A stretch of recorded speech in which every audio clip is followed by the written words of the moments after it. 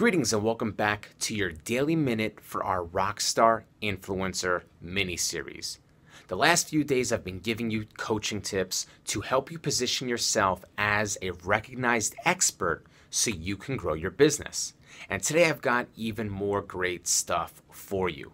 Now, the other day we talked about molding your rockstar image, and we discussed the importance of projecting a professional image. Well, today's coaching tip ties in with that, and it's actually going to be a 2-for-1 tip. Now, in the first part, make sure that you optimize your social media profile. If you're using social media for business, then your profile should project a professional image. Take a moment and think about your social media profiles.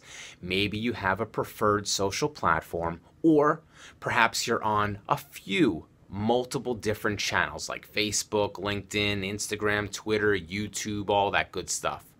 As you think about your profile, does your online presentation make people want to get to know you or run for the hills? Does your brand image say, yes, I know my stuff.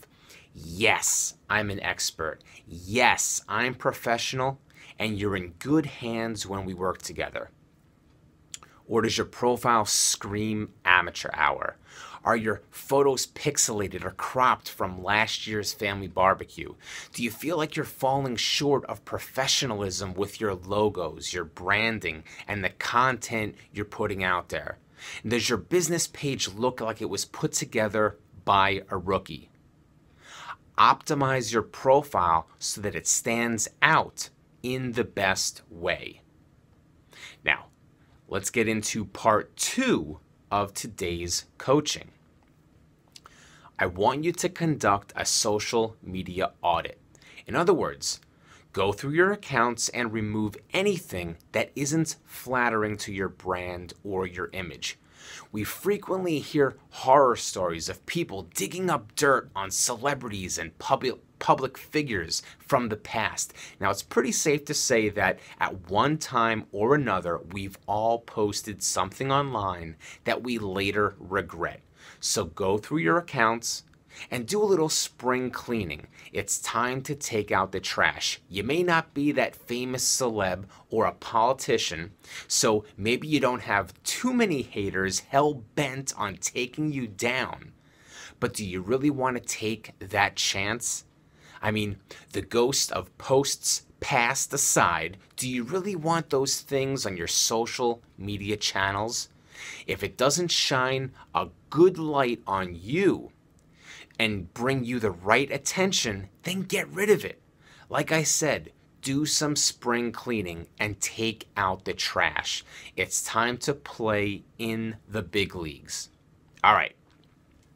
That's all for today, and I'll be back again tomorrow with a brand new coaching video. But if you can't wait until tomorrow, then grab my RockStar Influencer 25-point checklist and bonus training.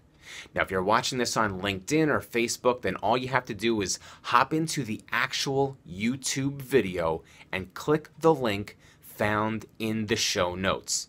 If you're watching this on Instagram, you know you can't click on links in the body of the text. I want you to go up to my profile, click that link that's in my bio area, and there you'll be able to jump on over and grab the RockStar Influencer 25-point checklist and get the bonus training absolutely free.